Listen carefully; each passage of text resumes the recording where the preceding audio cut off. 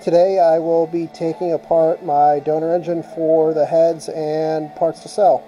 So the first part is to take off the ECU with some 10 mil sockets. In order to take the ECU off, you take off these black clips and then flip these metal ones down and pull them off. It's probably smart to put them in a bag and label all of your bolts and stuff because we'll never remember how any of this goes.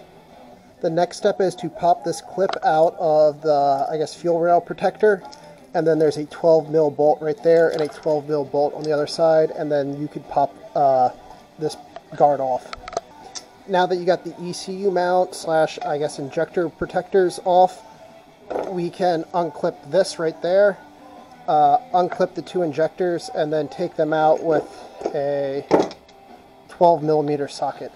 Now we can use a fuel line remover to remove the fuel line right here and pull the injector harness off. And now we just have to remove this clip back here, and the injectors on the passenger side are off. To remove this side's injector shields, it's a 12 mil bolt there and a 12 mil bolt right there, and then this, you can pull this off. Now we just remove the injectors and the fuel pump. The fuel pump connector is a little tricky up here. You have to get a pick and you press in that tab on both sides at the same time, which is the difficult part, and then it pops off. Now that we have that, we can remove these two bolts that are 12 millimeters. Now we remove the fuel line like before and undo this clip, and then we'll have the injectors totally out. We can now remove this 10 millimeter bolt and move this line to the side. And now we take off this connection and these two lines. Now we have to remove the lines from the throttle body, and there's a clip for that sensor right there. And there are two lines right down here that we have to remove.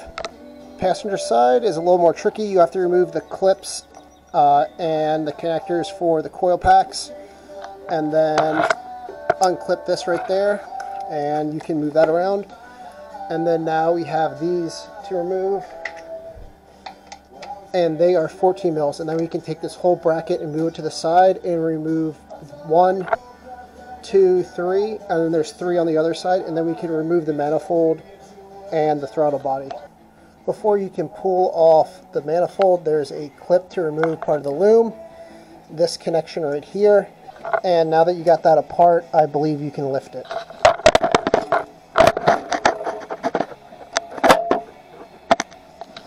Nope, you have to take out this 8 millimeter bolt and then remove this part down here. All you have to do now is remove this line and the manifold comes out. Now that we got the heads off, we want to tape over the intake so nothing gets in there. I don't know if you can see it or not, but this engine has 70,000 miles on it. And it is relatively clean. There you go, better. I still think that when I take the heads to IEG, I'm just going to have them clean it up and rebuild them because there's a little bit of buildup. Now we remove 1, 2, 3, 4 clips. There's 2 zip ties to remove, and 1 8 millimeter bolt, and now we can move this to the top. And actually, if we undo this, we can just throw the whole harness to the side. To remove this hard line, it's 2 17 mil couplers up here, and then 3 10 mil. There, and there. Now to remove the tensioner, you have to take off these 2 pulleys, and then there's some bolts back there, and there, and you can remove this. And then we can take all the bolts off for the front cover. Over on this side, we had to remove this one, these 2, and it clipped down here, and then we can remove the harness up here, and we can continue removing all the bolts on the front. Now to get to these back bolts, we have to take the water pump off, and it's just 3 10 mils, and then you can just put the screws back in there. Now that we got all the 12 mils around the outside out, there's 5 that run on the side, and they're 10 mils. You can take them off, and now you should be able to take the cover off. Before you can pull the timing cover off, you have to remove the main pulley. I forgot this. It's a 22 mil, and you'll need a high power impact, and then you can just take this off and put it back in. After a little bit of mallet and prying action, you get the cover off, and now you're here.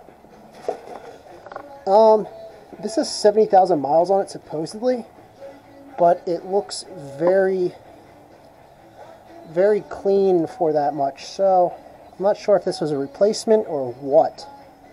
But either way, now you got to take off the tensioners and then the chain. So those are 210s, then you can remove the chain, and then you can continue. Now that we got the rail off and the coils out, we can now remove this mount and we can remove the head cover. Now that we remove the head cover, we can take out the cam bolts. They're 12 millimeters, and then these. Now if you take out these two 12 mils, you can remove the top of your head, and you will then, all your rocker arms will fall out, so make sure that you have all 8 of them. The next step is to remove the head studs. Okay, triple square was wrong. They're actually 12.14 mils. I thought that made more sense for a Subaru. Now, these head studs are not reusable, so you can just chuck them. But when you remove the head studs, make sure you work from the inside out in a crisscross pattern. So get a breaker bar, break them, and then loosen them up, you know, like in that pattern, and then you can pull them out. Also, I was not thinking, and I did not put a pan underneath for the coolant, and now I have a big coolant leak. I'll vacuum that up later. But the next thing you have to do is remove this guide right here, and that's a 5 mil Allen.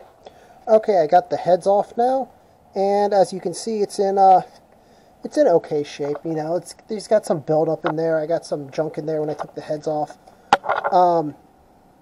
but there's no real scoring that I can feel.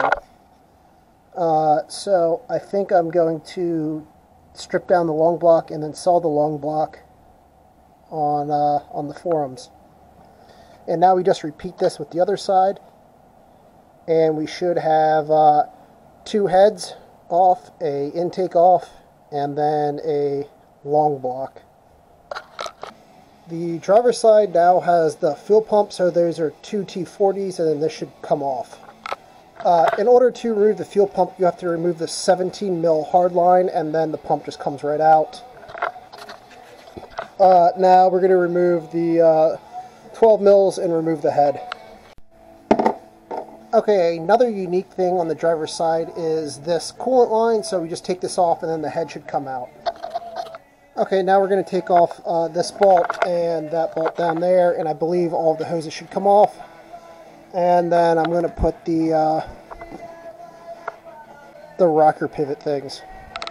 Okay, so I have it fully broken down except for the engine mounts and the oil pan, which I need my lift, and I don't have any hydraulic fluid, so that will be later. But you can see, very nice for 70,000 miles. I'll sell the long block, and then I have 2 heads in pretty good shape. I have a throttle body, an ECU, an intake which I'm going to sell, and then the front cover I have to look into the oil pump to see if they're scoring, but I might be able to use that too.